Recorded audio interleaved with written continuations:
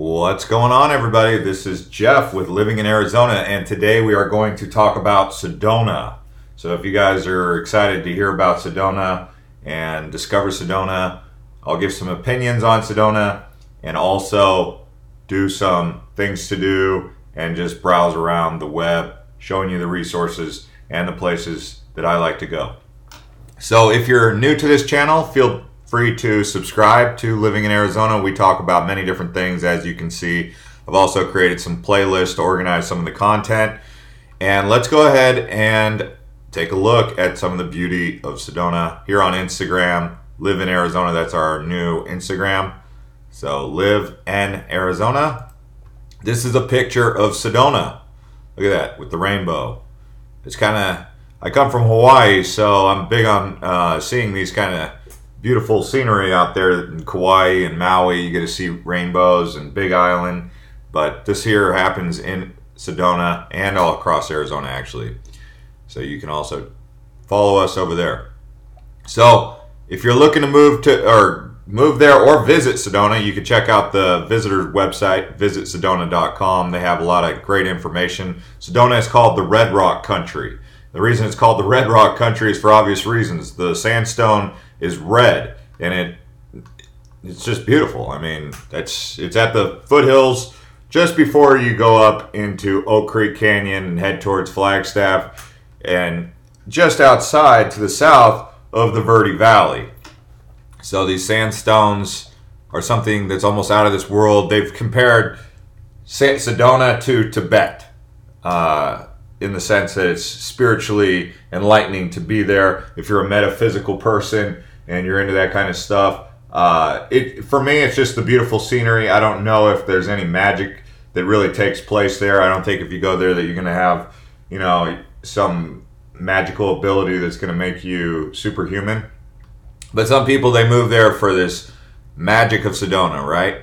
And if you want to know more about it, we'll go ahead and talk about this. So it's in Coconino and Yavapai County right here. You can see this little area right here, right along the Oak Creek.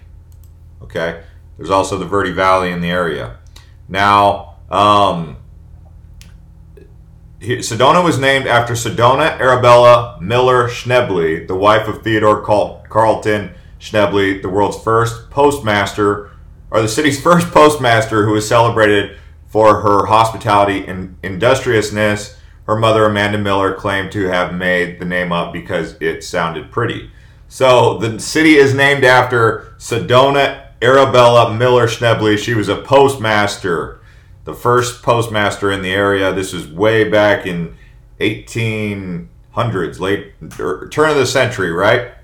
And her mother made it up. So Sedona just is a made-up name that her mother gave her. Now, the city, the census for Sedona is about 10,031. I'd imagine since 2010 census, it's gone up probably about maybe to 15,000. Sedona is kind of growing. It's one of those areas that you don't really want to see it get too overpopulated, but you could totally see that happening. And it's got this art scene, and it's very amazing. As it says, the formations appear to glow in brilliant orange and red when illuminated by the rising or setting sun. So just imagine those red rocks when the sun is coming up and the sun is going down. Then in the afternoon, especially on like a spring day, it doesn't get any better anywhere on earth where you can just have a spring afternoon in Sedona. That's how beautiful it is. And then it obviously looks pretty nice when it snows. I think we even posted this. This is from Sedona in the snow right here. So doesn't that look nice? See how it illuminates? So, yeah.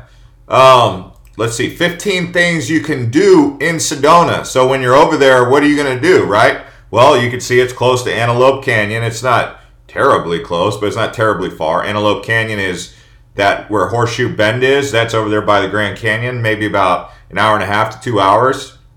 People take these pink Jeep tours. Also, not too far away from the Grand Canyon, maybe about an hour and a half away from the Grand Canyon. This church is very famous. It's built in between the red rocks like that. People like that. They take helicopter tours. The thing about helicopter tours that I don't like is when helicopters are buzzing all around the town and I'm just trying to relax in serenity and all I hear is these loud helicopters flying around. I mean, they did that in Hawaii too. But let's go ahead and take a look at the top attractions. So Cathedral Rock. This is on TripAdvisor if you guys want to check it out. Cathedral Rock is just this amazing rock formation that just looks kind of unique. Kind of like what you would see in Zion National Park in Utah. Look at the view there, right? So people like that. Many different angles of Cathedral Rock for you to explore. And let's go ahead and take a look at the Scenic Byway. So this is just a road that you can take. That's State Route 179. That kind of speaks for itself, right? Then you have Broken Arrow Trail, which you can see this Jeep is transiting the trail. Most of the stuff that people really get excited about is just general tourist sightseeing stuff. This isn't maybe stuff that locals would do, but they probably go on trails, but not the ones that all the tourists go on, right? Bell Rock, just another beautiful rock formation out there. And then you have Oak Creek Canyon. Oak Creek Canyon's where that Slide Rock is. If you guys haven't ever seen Slide Rock, that's a place where it's a natural rock slide. So if you like going down natural rock slides, natural water parks, just be careful out there because you can slip. I've known people who slip out there and it sucks. You don't want to slip because the same thing that makes the rock slippery, the fact that it's, you know, carved out over the years, soft or smooth or sandstone, algae starts to grow on there, and that's what makes it so slick. But the thing is, on top of falling, it also gets algae and dangerous bacteria in the water out there because so many people go over there. Who knows how many kids are peeing and doing whatever they want in the water over there, right? So that's kind of been two things to consider. This Devil's Bridge is a popular place for people to go to take, Instagram photos. Bear Mountain Trail, that's another popular place. As you can see, they've got some Buddhist stuff over here. You know, the Buddhists from all over the world are these neo-Buddhists, right? These people who are New Age Buddhists. They've brought their beliefs to Sedona. So you have that Stupa and Peace Park. I cannot say that first word. Doe Mountain Trail, and obviously, as we mentioned before, the International Gallery of Art is really popular there. Also, when I was here, okay, so this visitsedona.com is really the resource that you're going to want to go to if you're going to consider visiting there, right? So they've got 100 things to do. This is a little bit more drilled down than the TripAdvisor listing. So you got bed and breakfast itineraries. Very touristy spot, Sedona. If you're a local and you want to get to know Sedona, the thing that I really liked about Sedona is the weather. Especially, even in the winter, I like the fact, if it's going to get cold, it might as well snow. So the fact that it does snow in Sedona is exciting for me because, like I said, if it's going to get below 32 degrees, it might as well snow. And it does happen in Sedona, and it creates this awesome ambiance, especially during Christmas. So I would say Sedona gets 4 seasons. Also, the fact that grapes are growing there, and they have this wine country just outside of Sedona, making it like a Sonoma or Napa Valley of Arizona, I think that's kind of nice. It's been growing over time. I mean, it took a while for Sedona to really pick up in population and grow infrastructure, but over the last 10 years, it's really taken off, and people are moving there for this magical experience. And not just that, even beyond the New Age stuff, just the beauty of the land, just being in that area, waking up in the morning, drinking a cup of coffee, walking out on your porch and looking left at the sunrise, or in the evening looking right and watching the sunset. And that's really what it's all about in Sedona, on those red sandstone rocks. And Sedona is known around the world for that. And hiking and just going down there and walking around the Arts Village, it does get a little bit old. It's more of a town for older people. If you're 35 and above, you'll probably enjoy the lifestyle of Sedona. If you're 35 and under, you might get bored pretty dang quick because it's not a party city. It's a place where people wake up early and go to bed early. It's not a place where people stay up till all hours of the night to go hang out. So this is an outdoor environment, outdoor type of city. So that's the big thing with Sedona. I really enjoy Sedona. I recommend it. I think it's up there in terms of all things. I mean, the housing costs in Sedona are expensive, though. That's something to consider. But would I live in Sedona? Yes. Is it too expensive for me to live in Sedona? Yes. So I would like to live there, but it's too expensive. But that's also kind of a good thing because it helps keep Sedona small. If it was really affordable and cheap, then everyone would start moving there because they're like, hey, I want to live in this beautiful place. I mean, why would you want to live where there's nothing to see and look at that's so scenic when you could live in Sedona if it was the same price? So that's something to consider. So where to stay? Staying in Sedona when you take the highway, if you're not spending the night, or better still stay several nights, you're only running, okay, whatever. The way these people talk on their websites is sort of funny. In the area, you can also go to places like Jerome, Cornville, Clarkdale, Camp Verde, the Verde River.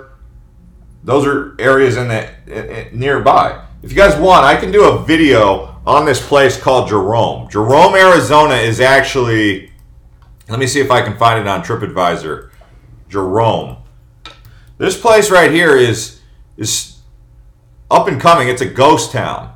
And it's worthy of actually, I just need to take a camera up there and just walk around. But this is an old ghost town. It's called Jerome. If you haven't ever heard of Jerome, you might want to take a look at this place. But when I used to go to Jerome 20 years ago, there was nothing there. I mean, you just walk along this road, and that was it. And you'd go into like a haunted house, and pretty much that's all she wrote. You can see the view out here towards Sedona, towards the Red Rocks. It's up on this mountain that you got to climb this road coming out of, Clarkdale, along the Verde River. But it's up and coming. People like to go to this place just to check it out. It's one of those places when you go to Arizona, check out Jerome. Or if you go to Sedona, check out Jerome. I can make a video more in detail about this, but I really need to go up there with my camera and walk around so you can see what this place is all about. But this is something within striking distance to Sedona. I would say you need 2 days in Sedona, that's it. I don't think you need to spend a full week in Sedona unless you're looking to move there. There's not that much to do. You know, you hike around a little bit, you drink your coffee, you wake up to a couple mornings and watch a couple sunsets, and then you're ready to move on to the next place and head up to the Grand Canyon or head up towards Flagstaff for a day or two. Head over to Meteor Crater while you're at it. You know, that kind of stuff. But if you're looking to move there, we can make a video specifically about that, talking about housing prices. But home prices in Sedona are going to be, you know, they're up there. They're really, I'll just show you. $510,000 is the average medium home price up there. You got Village of Oak Creek, Munns Park. This area right here is really nice. See, Cornville, Cottonwood, Clarkdale, there's Jerome. So you take the 89 all the way over to Jerome. Anyways, guys, hope you guys enjoyed this video. If you did, please do like the video. Drop a comment below asking for another video that you'd like me to make. Do you guys prefer when I talk to the camera or do these screen shares? Also, let me know. And I will see you guys next time.